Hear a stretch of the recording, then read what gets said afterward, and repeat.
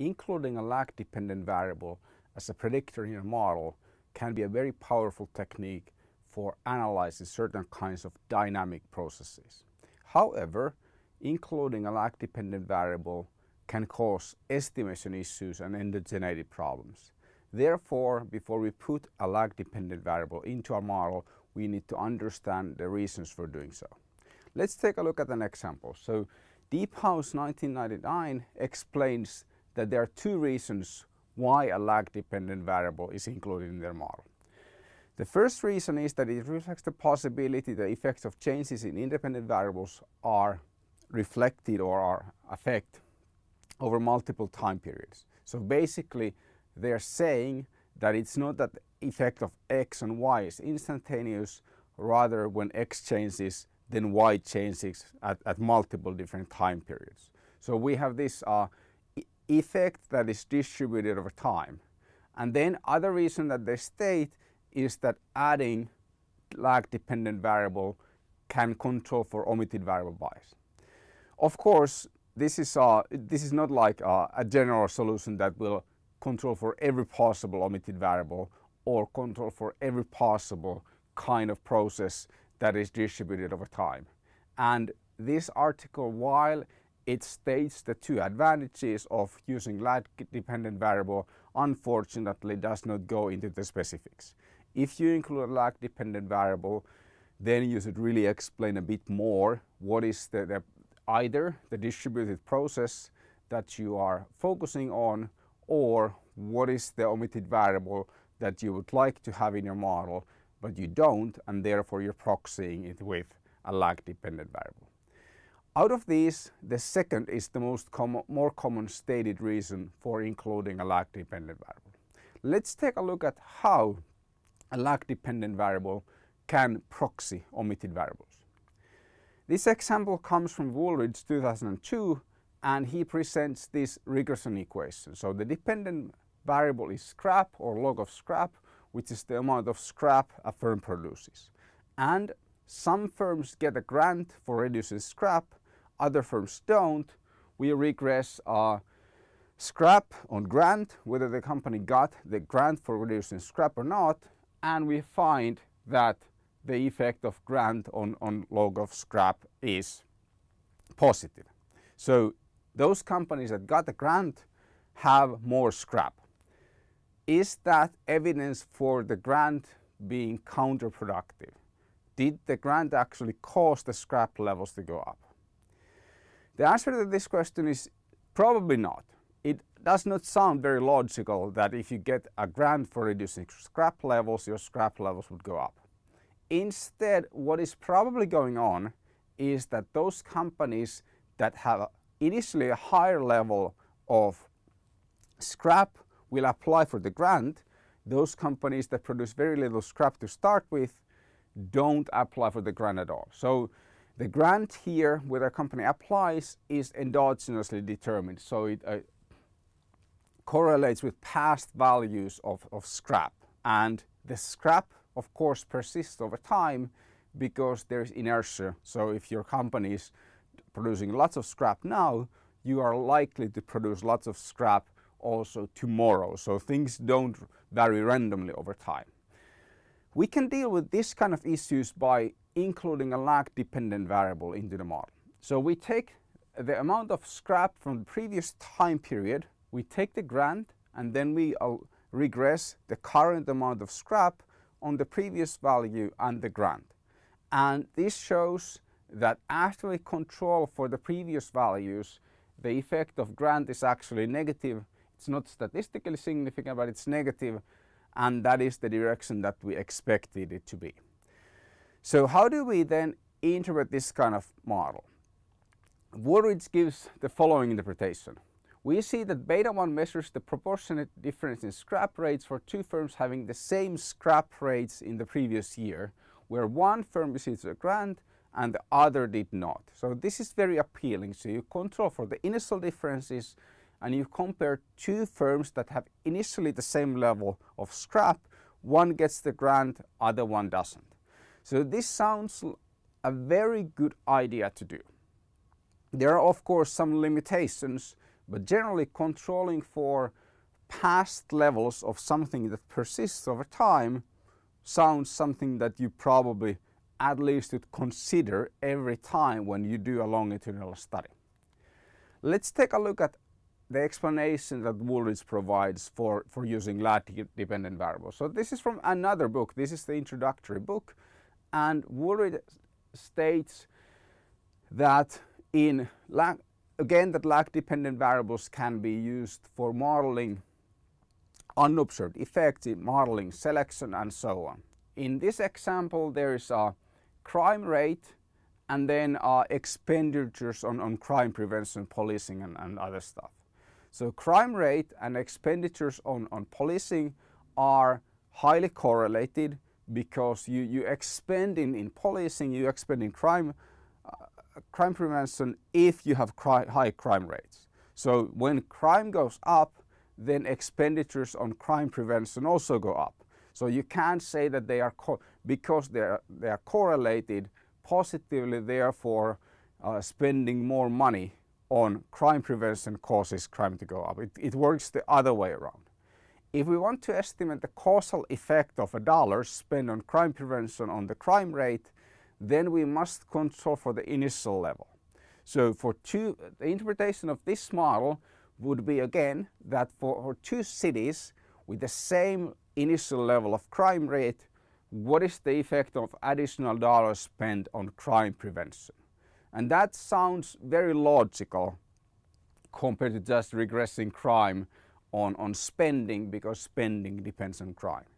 So using a lag-dependent variable allows you to control for certain kinds of selection or certain kind of self-selection.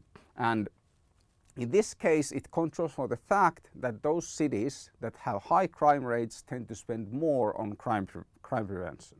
The same thing like in the scrap example. So is this a silver bullet? What are the limitations of using lag-dependent variables, and what are some of the reasons why using lag-dependent variables might not be a perfect solution to an omitted variable problem?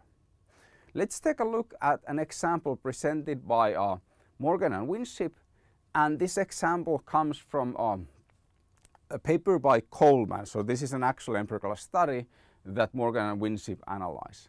The study tried to assess or estimate if Catholic schools are better than public schools. So Catholic schools are private schools, you have to apply to them, you have to pay tuition fees, and then the paper was looking at whether these schools produce better outcomes. The dependent variable y is test scores, and the d, the main independent variable, is whether a student was enrolled in a Catholic school or normal school, and there were some observed control variables that can be categorized into x variables, which are causes of performance, causes of test scores that are not causes of going to Catholic school, and then some background variables like parental income that we assume affect both test scores and whether a person goes to Catholic school. There are also some unobserved variables, so we can assume that there are variables, for example, students' intelligence that can affect whether they go to a Catholic school, when they're admitted into the school, that also correlate with or cause differences in test scores. We cannot possibly measure every possible variable that could affect both of those. That's pretty much impossible.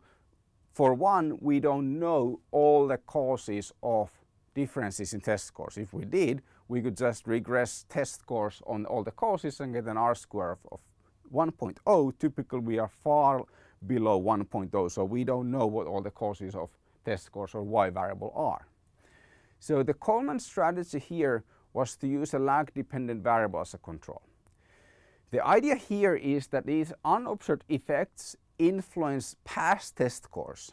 So they're comparing basically students who have an initially the same level of test scores, and whether in a later period those students who went to the Catholic school performed better than others.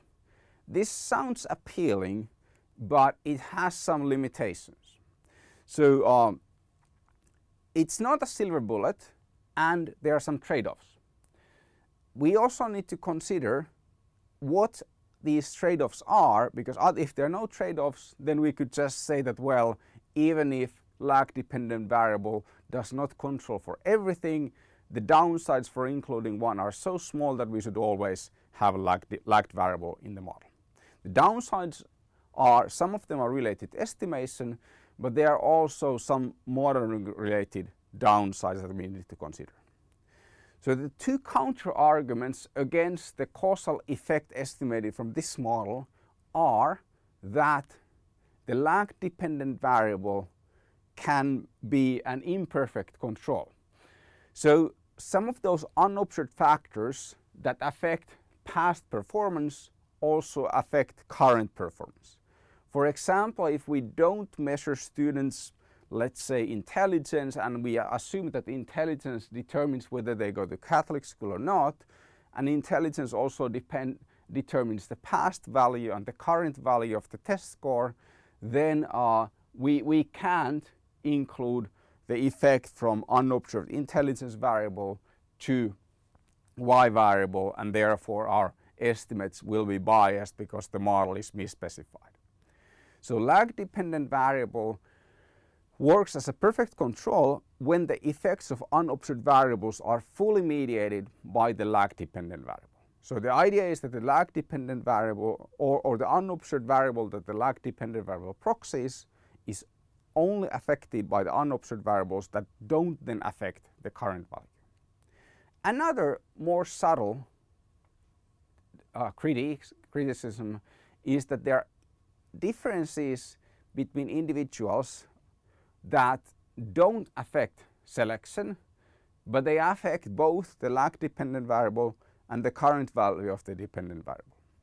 So in either cases, there are dependent variable model, lag dependent variable model is slightly misspecified because there is unobserved heterogeneity. There are some unobserved variables that affect both the lagged value and the current value.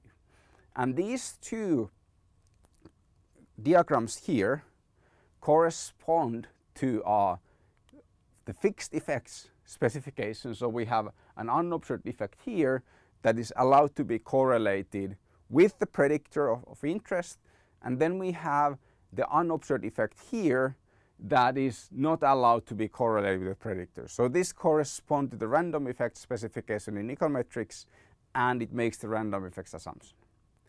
Now, if including the lag dependent variable as a control causes a model misspecification, either one of these models is correct, should be included or not? That's a tricky question that the literature really does not have an answer to. So even if lag dependent variable is not the perfect control, should you still try controlling for it? My personal opinion is that probably yes. At least you should every time consider having one and then include the lag dependent variable unless there is a good reason not to do so. So this is using lag dependent variable as a proxy for omitted variables. But lag dependent variables also play another role. Lag dependent variable can be used as a proxy for effects of past values of x. This example comes from Keeley and Kelly, and they come from political science. They present a model where they say that politicians' approval rate depends on the economy. And it depends also on past economy. So if the economy did really well for the first 3 years of your 4-year term as a president, but then there's a downturn for the final year, people will remember the first 3 years that were really good under your presidency when they go to vote. So it's not only the current state of the economy, but also how the economy did under the first 3 years of your term. So history matters, and it's just not like a snapshot independent of the past. We would use, normally, if we have these data for the economy, we would use something called a finite distributed lag model. So this is finite because we have a finite number of lags, so we have 3 lags here. So basically this is like a 4-year term for a president, the economy under every year matters. And it's called distributed because we have different values of lags of the independent variable. So what if we don't have the economy data here? We can use lag dependent variable under certain assumptions. Let's take a look at another model.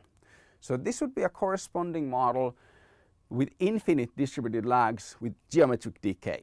The difference is that here we assume that the effect of economy beta 0 decays at a constant rate over time. So the current economy has an effect of beta 0. The effect from the previous year is lambda, the decay parameter, times beta 0. From the year before that year, lambda squared times beta, and so on. And this goes on until infinity. When we look at the infinite distributed lag with geometric decay, we can actually rewrite this equation by using a lag dependent variable. How that works is that we take first the previous year. So we simply take approval at time minus 1, so that's the lagged value of the dependent variable, and it depends on the economy. We simply change the indices by minus 1. And we can take this equation, multiply both sides with lambda, and rearrange the equation a bit, and we get the following form. Now we can see that this third equation and the first equation contain a common part. So this history here is actually now on the right hand side of this equation here. And therefore we can substitute the left hand side of this equation in place of this history here, and that gives us a model with lag dependent variables as a predictor. So what is the interpretation of this model? We can see that the current state of the economy is still here. Economy at t has the effect of beta 0.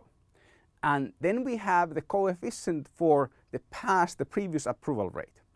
And that actually works as a proxy for these historic effects of economy, and the regression coefficient of past approval at time minus 1, is an estimate of the decay parameter of the model.